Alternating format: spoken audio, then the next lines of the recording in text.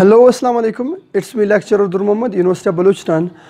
Today we gonna talk with a new lecture about the second year chemistry, and that is period 3 elements. Third period elements जो हम आज पढ़ने जा रहे हैं. हमने periodic table को slightly discuss कर लिया, ठीक है. डिटेल में नहीं गए क्योंकि हमारे पास टाइम नहीं है. We have to focus on our syllabus. So that's why I discussed the periodic table slightly and especially the S and P block. जो हमारा चैप्टर है S and P block को हमने डिस्कस थोड़ा सा कर लिया periodic table के रिस्पेक्ट. आज हम डिस्कस करने जा रहे हैं period 3 elements.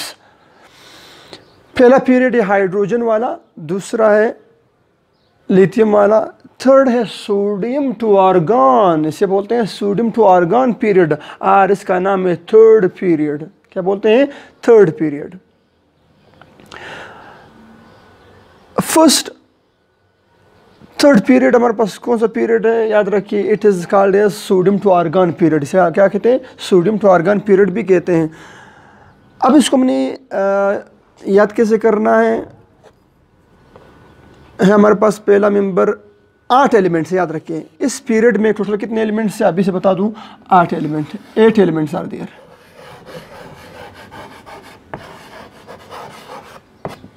8 elements are there. हो गए. एंड 8 एलिमेंट्स में से 2 जो है वो एस ब्लॉक के हैं और 6 जो है वो किसके हैं? पी ब्लॉक के हैं. तो मैं स्टार्ट कर रहा हूं इन एलिमेंट्स को. First we have sodium, then we have magnesium,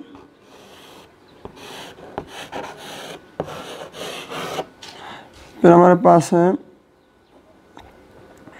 sodium, magnesium, फिर हमारे पास है aluminium, and then we have silicon, and then we have phosphorus, and then we have sulphur.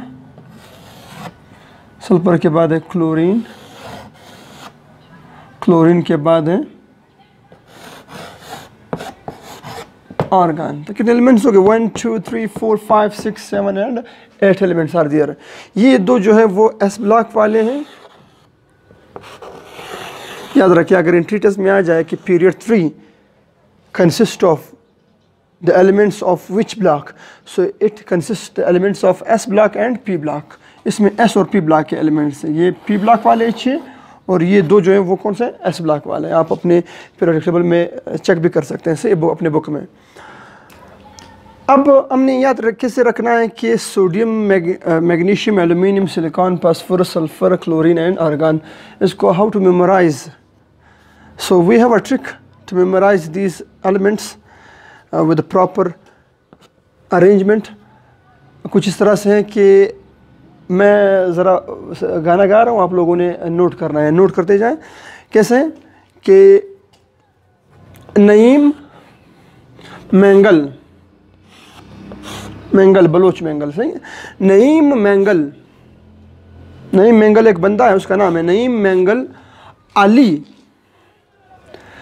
से पहले स्कूल क्लास आया. नईम मैंगल अली से पहले स्कूल क्लास आया.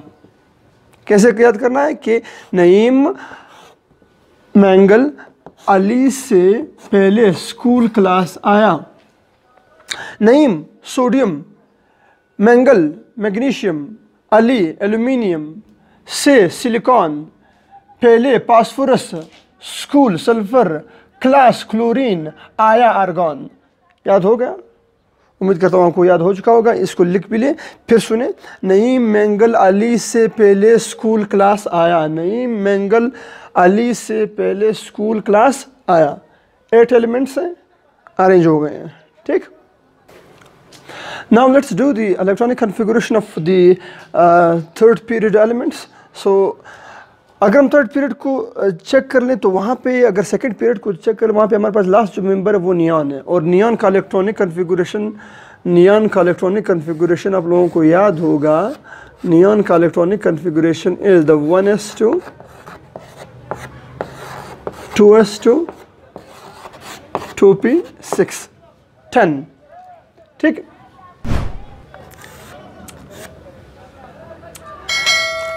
अब सोडियम जो नियॉन जो है वो 10 है। 10 के बाद फिर हमारे पास सेकंड पीरियड ख़त्म हो गया नियॉन के बाद, अब आते हैं पीरियड 3 की जानिब, and that is start from sodium. और सोडियम का इलेक्ट्रॉनिक कन्फिगरेशन है 11, एटॉमिक नंबर है 11। 11 का मतलब है, एटॉमिक नंबर 11 का मतलब है नंबर ऑफ प्रोटॉन 11। जो एटॉमिक नंबर होता है, we know atomic number is the number of proton in nucleus of an atom. जितने नंबर ऑफ प्रोटॉन होंगे ये भी हम जानते हैं for a neutral atom, for an isolated atom the number of proton is always equal to the number of electron. सो इसका मतलब है कि सोडियम के अंदर कितने इलेक्ट्रॉन हैं? 11 इलेक्ट्रॉन है। सो उसी तरह लिख सकते हैं, वही चीज़ है, सिर्फ एक इलेक्ट्रॉन की इजाफा हो जाएगा। 1s2 2s2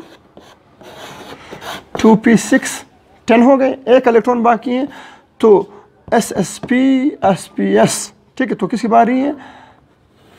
3s की बारी है, और s में 2 आ सकते हैं, और हमारे पास इलेक्ट्रॉन अवेलेबल कितने हैं? 10 हो गए, एक बाकी, एक ही आ गया, तो 3s1 क्या है? 3s1। अब आते हैं मैग्नीशियम की तरफ। मैग्नीशियम का एटॉमिक नंबर है, the atomic number of magnesium is 12। क्या है? 12। 12 atomic number mean number of proton 12। If the number of proton 12 then the electron must also be 12, because we know that for a neutral atom the number of proton and the number of electron are always equal. So magnesium has 12 proton and 12 electron. कैसे होगा? 1s2 2s2 2p6 कितने होंगे? 10, 2 बाकी है, और S में, S subshell में कितने आ सकते हैं? 2 आ सकते हैं, तो ये आपके पास आ गया 2। 1s2 2s2 2p6 3s2। आखिरी इलेक्ट्रॉन किस में जा रहे हैं? एस सबशेल में जा रहे हैं। इसी वजह से तो मैग्नीशियम और सोडियम दोनों, इनके आखिरी इलेक्ट्रॉन एस सबशेल में जा रहे थे, इसी वजह से तो ये दोनों एस ब्लॉक के एलिमेंट्स हैं। आप पीरियोडिक टेबल में चेक भी कर सकते हैं, सही है। मैग्नीशियम के बाद है एल्युमिनियम।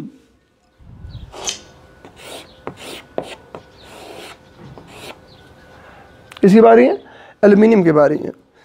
याद रखिए, एल्युमिनियम के बारे में हम जानते हैं कि एल्युमिनियम, मैग्नीशियम के बाद एल्युमिनियम एक एक एटॉमिक नंबर बढ़ाते जाएं, क्योंकि पीरियड में एक एक एटॉमिक नंबर न्यूक्लियर चार्ज बढ़ता चला जाता है, सही है। तो सोडियम का क्या था? 11 था, इसका 12 हो गया। एल्युमिनियम का क्या है? 13। एल्युमिनियम का क्या है? 13।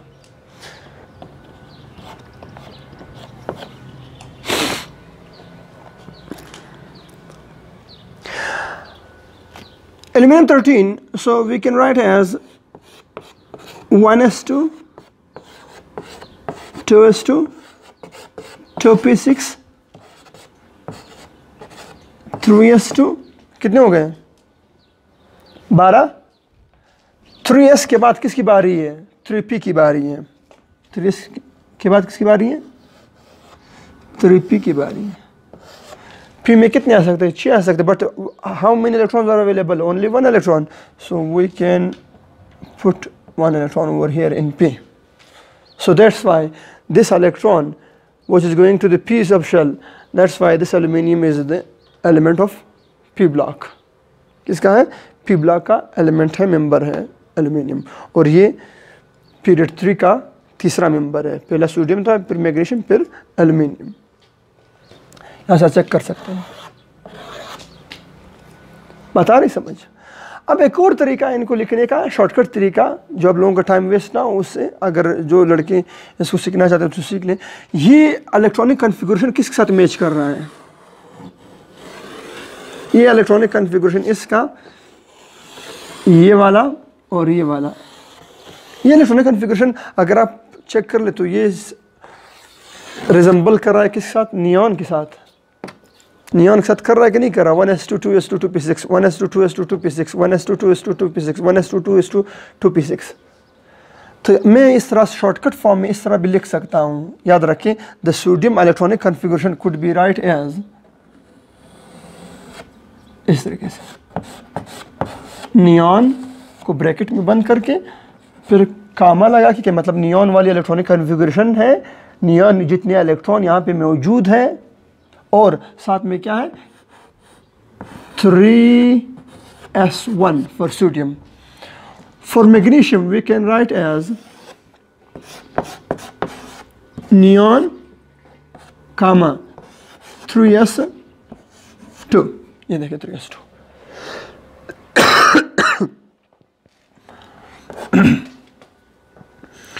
For aluminium we can write as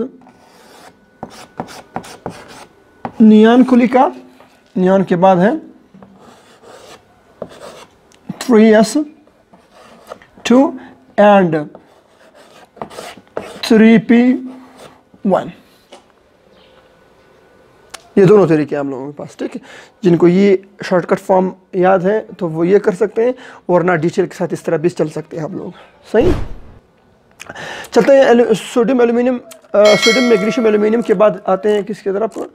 silicon की तरफ। एल्यूमिनियम 13 के बाद किसके बारे? सिलिकॉन के बारे में जानते हैं कि आली से क्या आ रहा था? सिलिकॉन आ रहा था। सिलिकॉन हमारे पास क्या है? 14 14। So we can write as 14 electron हमने पूरे करने हैं। 1s2 2s2 2p6 3s2, कितने हो गए? 12। 3s के बाद किसकी बारी थी? 3p की बारी थी। तो कितने रह रहे हैं? 2 रह रहे हैं, तो 2 के 2 यहाँ पे आ जाएंगे 3p2। और उस अंदाज में भी आप लिख सकते हैं, जो दूसरा तरीका है उसमें भी आप लिख सकते हैं ऐसे कि नियॉन 10, और नियॉन 10 के बाद है यहाँ पे आपके पास वी हैव 3p2 3p2। अच्छा, फास्फोरस के बाद है सिलिकॉन के बाद है phosphorus 1s2 2s2 2p6 3s2। कितने हो गए? 12 12 कितने रह गए? 15। तो 3 बाकी हैं, तो क्या हो जाएगा? 3p3 nitrogen family 3p3। Nitrogen के बाद फास्फोरस, ठीक है। तो नाइट्रोजन फैमिली है, फास्फोरस 3p3 रहेगा, इसमें हाफ फील्ड p रहेगा, ठीक है। और इसके हम लिख सकते हैं कि नियॉन, को ब्रैकेट में बंद करके कामा लगा के 3p3। फिर सल्फर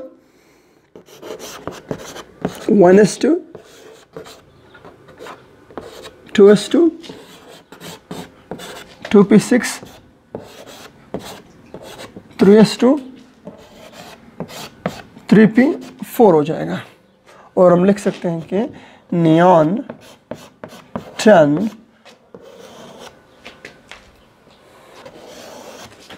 और हम लिख सकते हैं कि नियॉन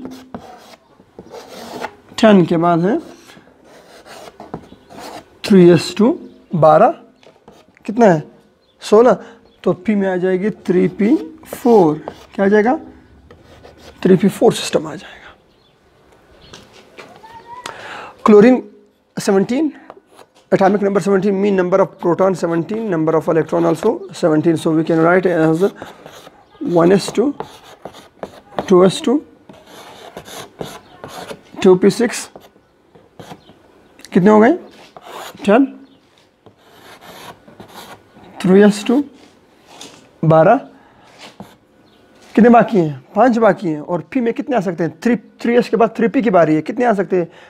6 आ सकते हैं। अवेलेबल कितने हैं? 5, तो बिल्कुल आ सकते हैं 3p5। And we can write in other way, we can write as neon 3s2 neon 3s2 and 3p4। fine. Yeah. And then we have argon. Last हमारे पास argon element है. Argon का आ रहा है 1s2, 2s2, 2p6, 3s2. कितने हो गए? 12. कितने बाकी हैं? 6 बाकी है, और 6 बिल्कुल आ सकते हैं 3p में. तो we have 3p6. And in other way we can also write as, ये आपके पास नियॉन वाले से है, तो ये मैंने लिख लिया neon 10, comma we have 3s2 and we have 3p6. ठीक, और इसे हम सिंपली आर्गन भी कहते हैं. ठीक, thank you so much for watching my lecture about the electronic configuration of third period elements.